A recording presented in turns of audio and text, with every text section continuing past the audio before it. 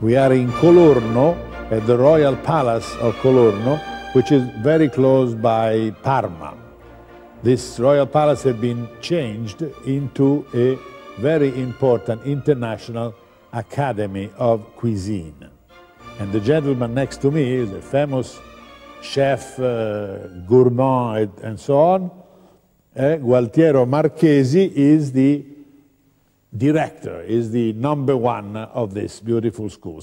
Questa scuola è stata voluta per creare, diciamo così, una generazione di cuochi molto preparati che possono rappresentare bene la cucina italiana nel mondo. Yeah. This school is only for chefs, and it is to specialize to improve the quality of their job.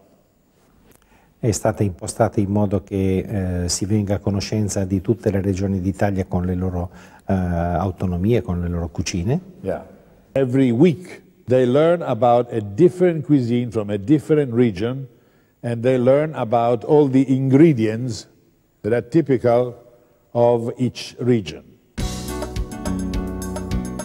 We are in the library of the Academy, and we are walking around the 5,000 books that have been given to this new school, and many of these books are simply very, very interesting.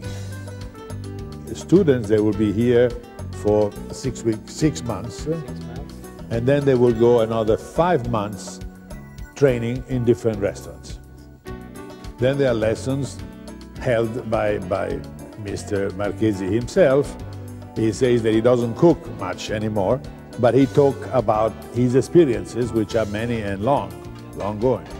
So obviously through the example, students will learn the way that he approached cuisine.